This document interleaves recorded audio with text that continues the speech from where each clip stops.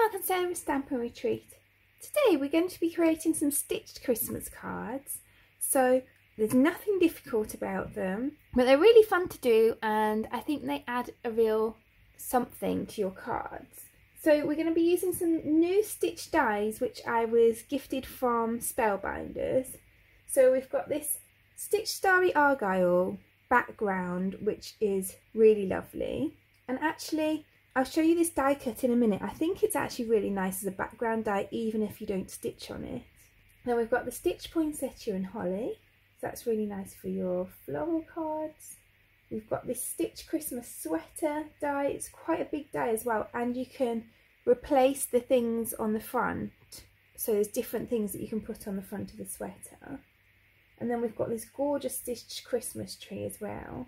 So some really pretty dies, and I'm going to create 5 different cards today showing you different ways to use them. So we're going to start with this stitched starry argyle die, and you can see how pretty this is. I'm going to use a lot of navy, silver, white today, but you can see that this is really pretty even before I've added any stitching on. I hope you can see that on camera. It's kind of got the embossed lines where your stitching will go. That shows you where the stitching goes, but it's also really pretty embossed.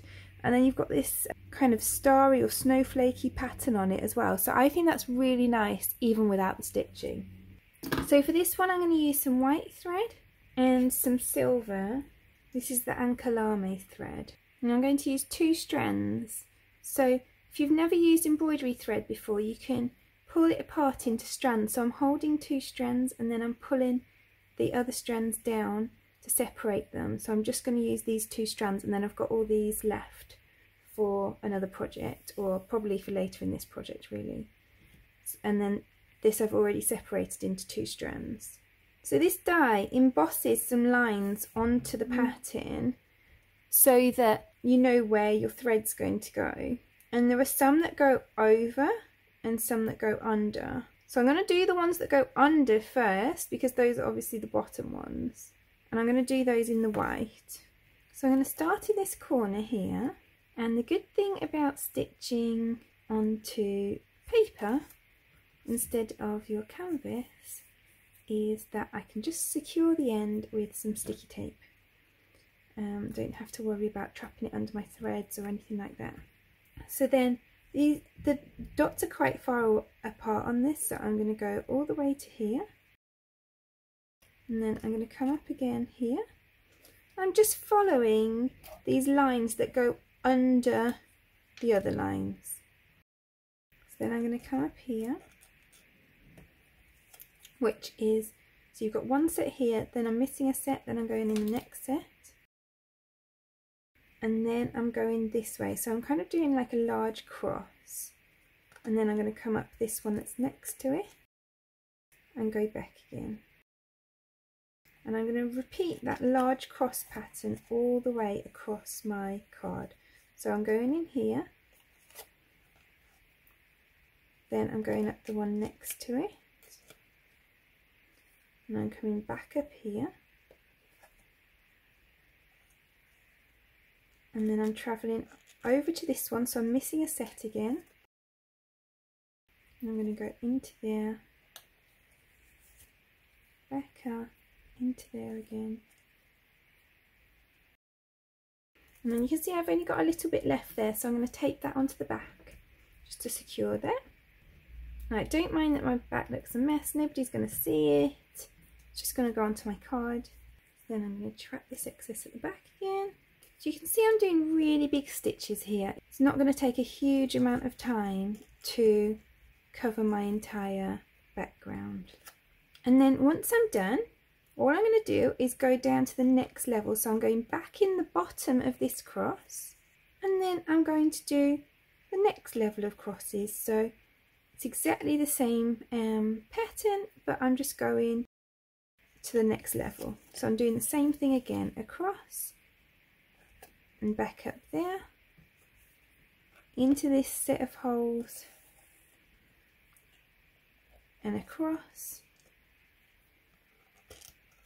and back up there.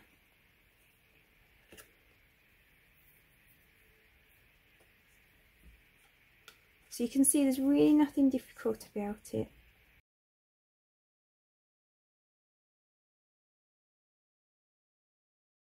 And we can continue that pattern all the way across the rest of the background. So that's that finished, and you could absolutely leave it like that. I think that looks really pretty, but we're going to add the silver on. I know at the beginning I said that I was going to use 2 strands of the silver. I'm actually going to add in a 3rd one. It's really easy to do that. All I'm going to do is just line it up with the others and put it next to them. And the reason I've decided to go with 3 not 2 is that the metallic thread is a little bit finer than the white thread, and I want it to show up nicely on here still. So we're going to do the same with this as we did with the white thread, the only difference being that the pattern starts in a different place.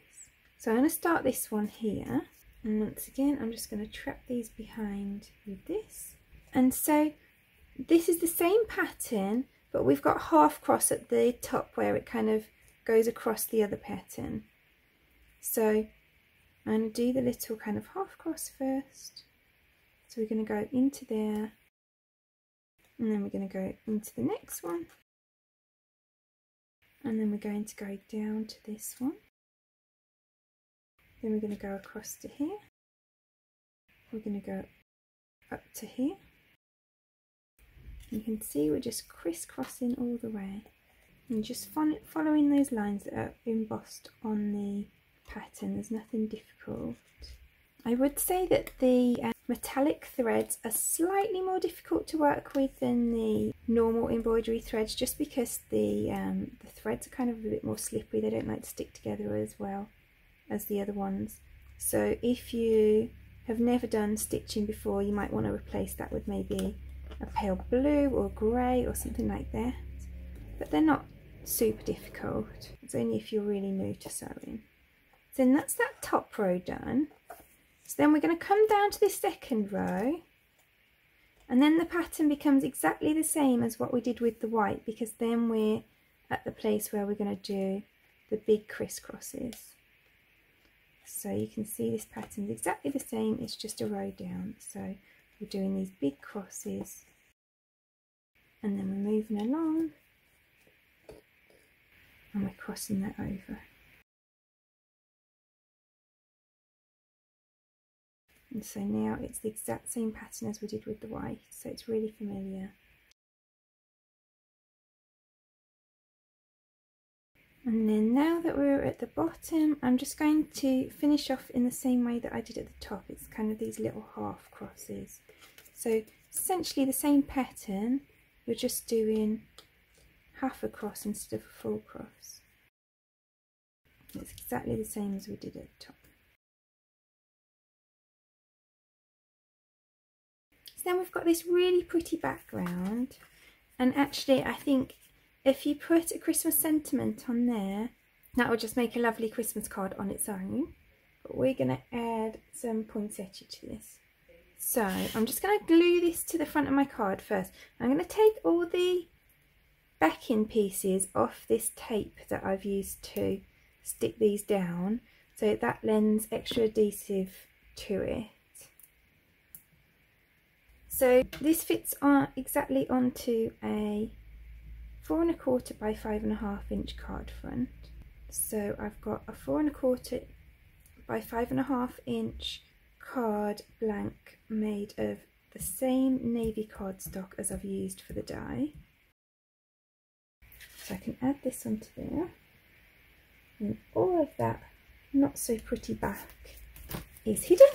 So then I'm going to use a couple of extra die sets for this, both of which are new ones from Spellbinders, and I was gifted these as well. If you saw my recent video on how to add dimension to your die cuts, which I can link below, then you'll have seen me use this and this die set. So we've got this poinsettia from the bird poinsettia set, and I could have used the stitch poinsettia. You could absolutely do that, but I decided I've got enough stitching on this card already. I'm going to use this poinsettia instead, And I've also got this greeting set, which is a really nice set. It's got a ton of greetings. I'm going to use that for all of my cards today. We've got this die cut element and the hot foil element to each one. So for my sentiments today, I've die cut them all from navy at the back. I've hot foiled with silver hot foil, and then I've die cut from silver mirror cardstock. So then I'm just going to stick this on here. And then to make up the poinsettia, I'm just going to curl the petals a little with my fingers, and then I'm just going to add these little berries onto this berry piece,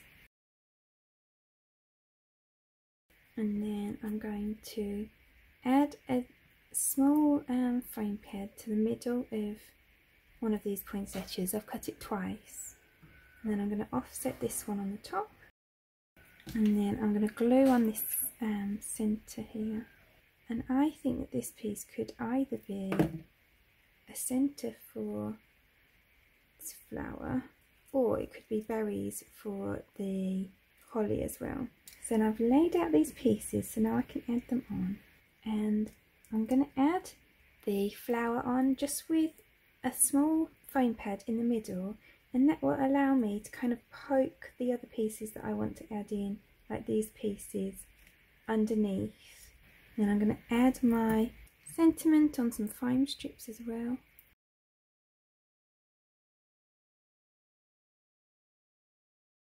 And then I'm going to glue these pieces on underneath.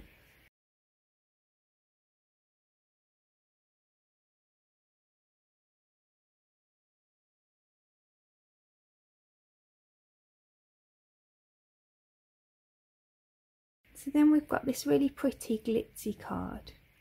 So for this next card, I'm going to use the die set with the jumper. And this one is so nice because it's got all the kind of little bits to decorate the sleeves and the neck and the bottom. And it's got a few different things that can go in here. So it's got the ho ho ho, it's got the snowflake, it's got the little tree. So it's really flexible. So for this one, we're going to create a shaped card. So to do that, I'm going to take this and I'm just going to place it on here so that this bit is over the fold of the card, and I'm going to die cut through both layers of the card blank like that. So now we've got this, and you can see it opens like a card, and this pattern has gone through. So you could leave it like that, or you could put a panel in there to write your greeting on. So I'm going to make this quite a simple card because we want to show off that stitching that we're going to do. So I'm going to come up this middle hole, and I'm going to pop a bit of tape on the back to tape my thread in place. I'm going to go up to this hole, and then I'm going to go into each of these holes around the edge of the snowflake.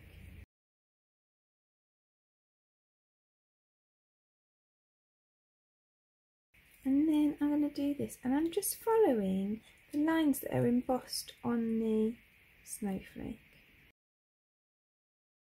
It's really easy to do because all you have to do is follow the lines. So I'm just kind of creating that pattern that's already there for me.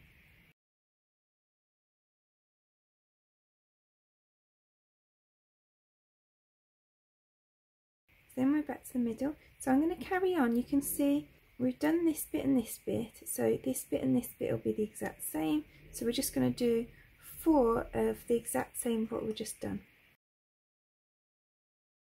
Then I'm just going to add a bit of tape to seal the end of that thread behind there.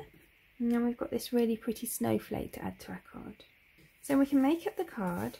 So I'm going to glue this piece, which is obviously just cut in the same die. These are from Glacier cardstock from Spellbinders.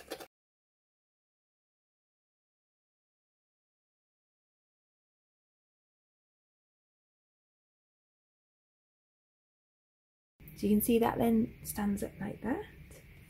And then it's really quick just to decorate that with these pieces that I've die cut. So I've just die cut all the extra pieces in navy.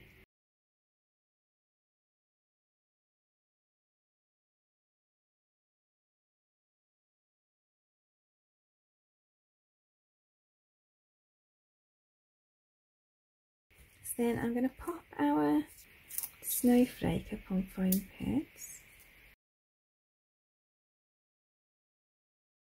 And then I thought this warm wishes would be a nice greeting for this one.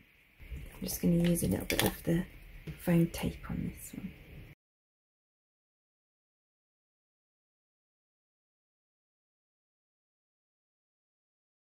And then I'm just going to finish off with a silver gem just in the middle of the snowflake.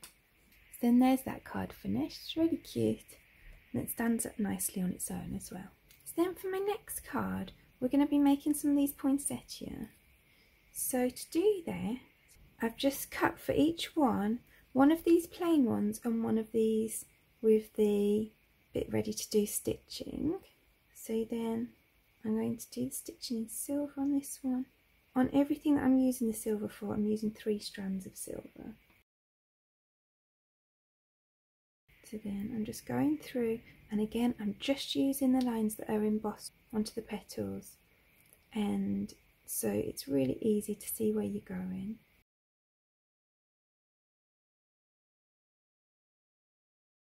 And then once you've done one petal, you can just move along to the next petal and do the exact same thing. So then I'm going to make the centre, and I'm just going to glue these little berries onto the centrepiece.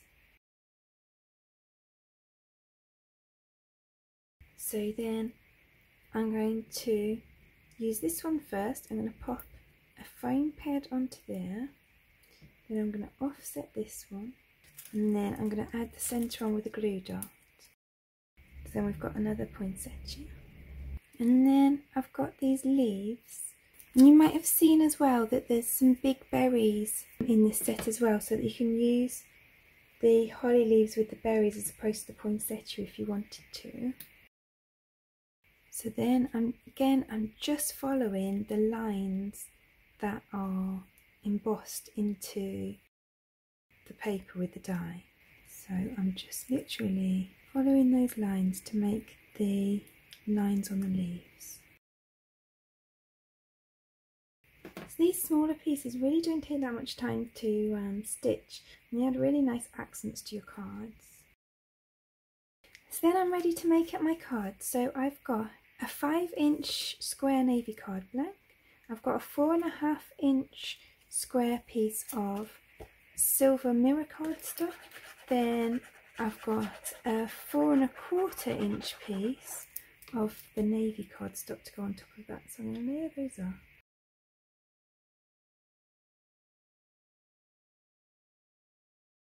So then I'm going to add the poinsettia on with some foam pads.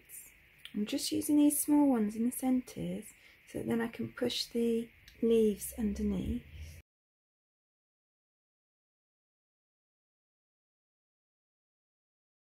So then I'm going to glue on the leaves.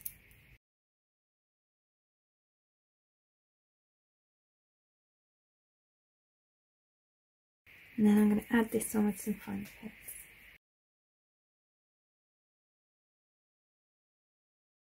Then we've got another really pretty card.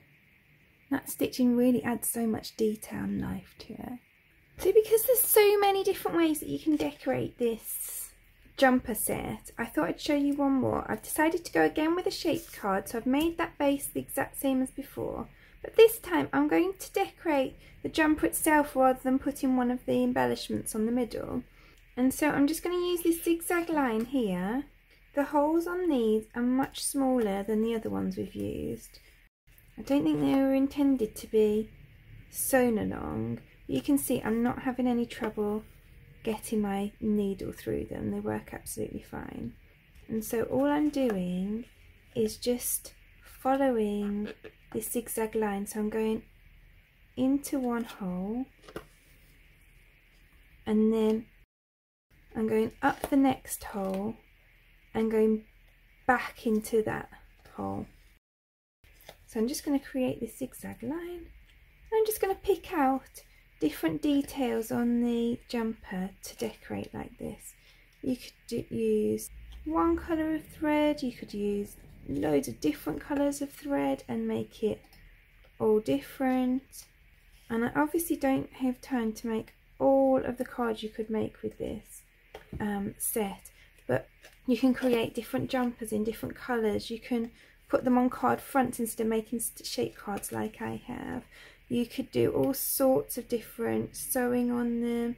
You could use all the different embellishments to go on them. You could use the embellishments separately on different cards. There are just so many ways to use this set that I really think it's a really flexible one.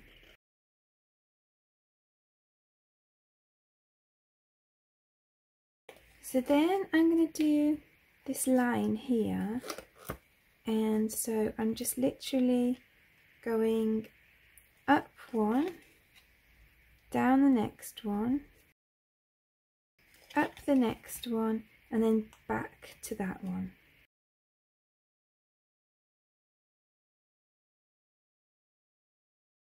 So then I've got my pretty jumper with all that stitch detail on it. And these stitching dies are so nice, but don't feel like you have to use stitching on them. This would be really lovely if you cut it in white and ink blended it to add detail. You could just cut it plain and add a piece of ephemera or a die cut on there. You could add diamantes to pick out some of the decorations. So many possibilities with them that even if you don't like stitching, they're still really lovely dies to have. So I'm just going to glue this to my card front, and then I'm going to glue on these added bits. So I cut these bits out of the Glacier cardstock,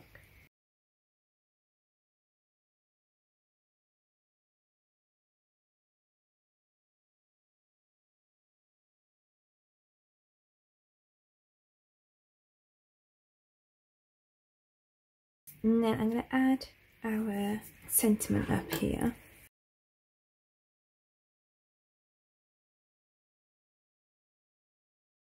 And then you can see we've got this really pretty card.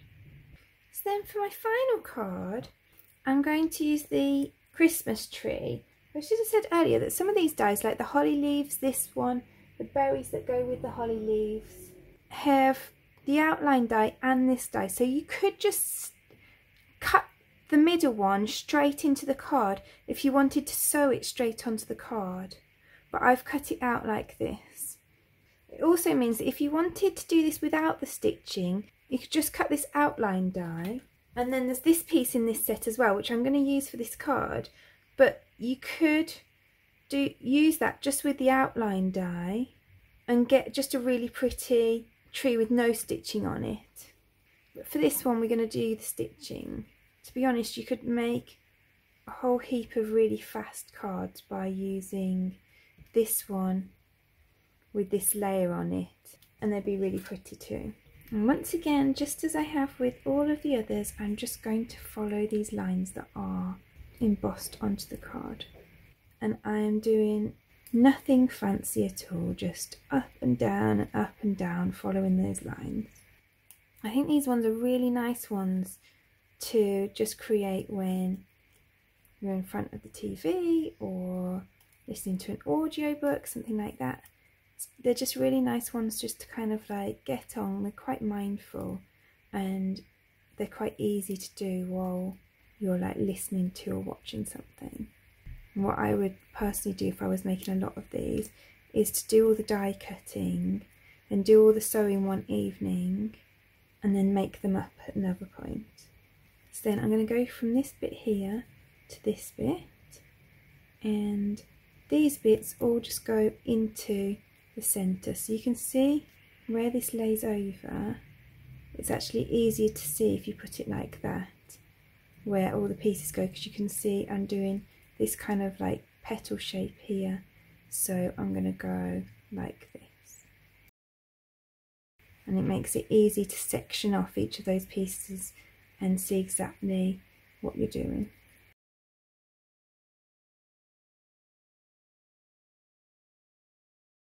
Then there's our tree stitched, and then I've got these sticky dots, which is what I've been using recently to glue on anything that is delicate. And it's because you can just kind of put this on here, rub this over the top, and it'll add the sticky dots to the back, and then I can just glue it on with no mess. And you could, obviously, if you've not got sticky dots, you could just add some double-sided adhesive sheets to your die cuts before you cut them. But I often forget to do that when I'm die cutting, so I found these to be a really good solution. I don't think this particular brand exists anymore. I've had these for ages, but I think you can still get different ones. So then I'm going to use blue embroidery thread just to do these silver bits that I've got. So I've got this tree base and the star, and I'm just going to embroider this in like a zigzag pattern, and then I'm going to come back afterwards and do the zigzags the other way. Then there's that bit finished, and then I've just done the little star in the same way. I've also just got this piece that I've die cut in the navy to pop along the edge of there. So I've cut this background from white cardstock, and that is the first stitch background that we use, but I'm not going to stitch it this time. And I'm just going to trim it down because I want a little edge around my card. So I've trimmed it to 4 by 5 1/4, and then I'm going to glue it onto a 4 1/4 by 5 1/2 inch navy card length. And it's quite nice because the navy then shows through all the little holes. And then I want to pop all of these pieces up on there.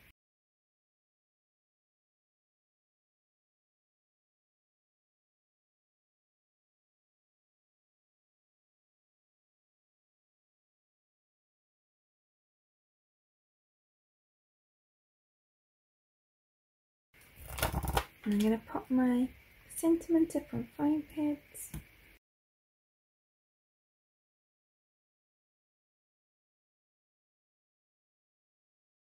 And then I'll add some glue onto the scud star.